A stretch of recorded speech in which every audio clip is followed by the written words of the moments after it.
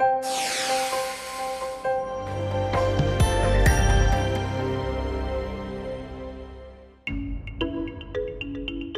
this piece is created with countless dots.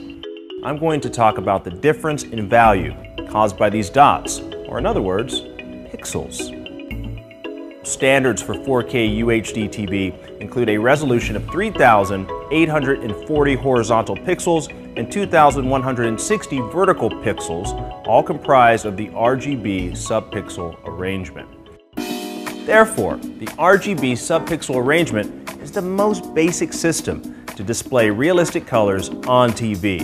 Now, what's going to happen if one of these RGB subpixels, say red, is replaced with white? Matter of fact, I'm going to take a photo of a UHD TV with a real RGB panel. Let's take a photo here. RGBW panel as well. In fact, let's zoom in on this one here. This is RGBW, RGB. Some products currently available are designed with RGBW panels, in which one of the RGB subpixels is replaced with white. We can see that the 4K UHD TV is only comprised of RGB subpixels, while 3K TV with a RGBW panel has one of the RGB subpixels replaced with white.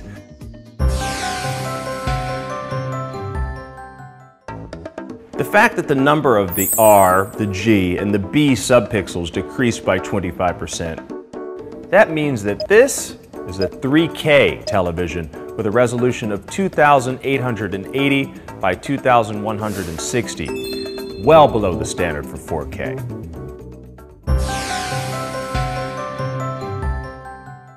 Now, in the same setup for brightness, white is displayed rather the same, so I'm going to add some color. Now watch out for the change on the 3K TV with an RGBW panel. Let's have a look. Now, did you see that?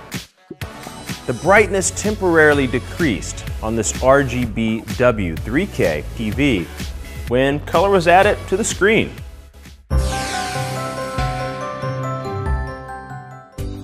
As you can see, their colors are bright. Here on the RGB panel, color brightness is very realistic. But on the RGBW panel, you can see that the colors are displayed relatively darker. In fact, on the RGBW, color is distorted and indistinctly displayed. Experience for yourself the true value of real 4K UHD TV.